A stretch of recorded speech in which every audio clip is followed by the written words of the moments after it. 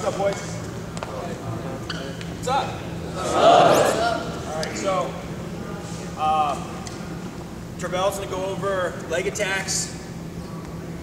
He's gonna go over leg attacks. So I'm gonna go over finishes this morning, and then I'm gonna go over some scrambling stuff this afternoon. So first thing about finishing, right? You gotta get to the leg, and I'd say probably getting to the leg is one of the easier parts. Finishing is always one of the more difficult parts. So I'm gonna start with head inside single, first go to finish it, and then also head outside single. But I think it's important, you gotta be uncomfortable with both sides. It doesn't matter what my attack strategy is, if I'm a guy who attacks me open, if I'm from a tie-up, if I have a perfect shot, if I have a bad shot, it doesn't really matter, but at some point in the matches, guaranteed, I'm gonna be here.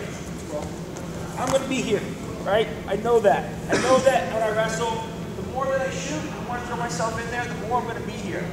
And if you want to get good at finishing, bottom line, you gotta shoot, you gotta put yourself in there.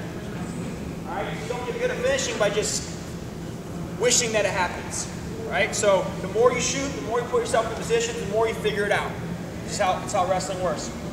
So don't be afraid to take risks. Never should anyone ever tell you, hey, don't take any risks, especially not in practice. Right? When you guys are wrestling in this tournament and this, dual meet at Wabash College this summer, I'm not going to come back next year and point down and say, hey, what was your record at Wabash last year? Because it doesn't really matter. The only thing that really matters is trying to get better. You get better by taking risks and trying to figure things out in the summer. Because in the college season, during your high school season, during your middle school season, during elementary season, you're trying to win matches, right? We know that. But in the summer, that's when you're trying to get better at wrestling. So that's when you take the skills that you learned. I know you guys have had a lot of great clinicians this week. Take the skills that you learned, you got to apply them. Apply them today. There's no reason to wait. Don't wait till tomorrow. Don't wait till next week. Don't wait till next year. Take it while it's fresh in your mind, write it down, and work on it. That's how you get better at it. All right? So we're gonna get better at finishes here this morning. So I'm just gonna start. Shoulders are a little sore, but I'm gonna start this head inside single. Raise your hand if you've been here. Everybody, raise your hand. Raise your hand. Right? Have you been here? All right. So also, never practice bad habits. Right? So I don't want to see this. I don't want to see us go here. Take a great single leg shot and then have this guy scroll on us and then start here. Because I'm developing that habit. I don't want to learn. I don't want to develop a shoot and stop. And I don't want to do that. So I'm just going to start in here. All right? So once you guys start in here on a single leg, this guy sprawl out. Very first thing, I just want this guy to stretch his shoulders out. So he's going to sprawl. But what I want to do is I just want to learn to be able to keep my hands long as long as possible. I have long arms, but it's not really about having long arms, but having flexible shoulders and a strong back. Right? Do those pull-ups. Do those a lot of pull-ups. Make sure you do a lot of pull-ups. Right? Pull-ups. This finishing is all about back strength. Right?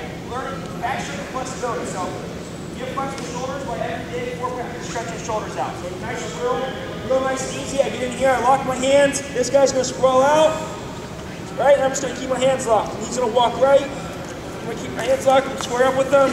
He's going to walk left. Slow down, slow down, slow down. Nice and easy. He's going to walk left. I'm just going to square up with him. Notice I'm not letting him get an angle.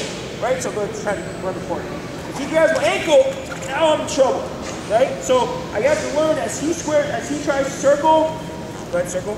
I'm circling with him. I'm staying square. Right? Finishing is all about being patient. Because I know that eventually, as he takes corner, that's when I build up. It's going to be really hard for me to finish. If he's just sprawled out, he's got his posts in my legs, it's going to be really hard for me to finish here. But if I stay patient and I wait for this guy to take corner on me, that's when I start to finish. Alright, so finishing is about patience. So I'm starting here again. This guy, stretch your shoulders out. He's going to stretch you out, walk right. I'm going to square up with him, walk left, and then switch legs. Do the same thing, sprawl out. Alright, he sprawls out, goes right. I square up, goes left, I square up. Each guy do that a couple times, we'll bring it back in. Just make sure our shoulders are nice and warm, right? 1, 2, 3.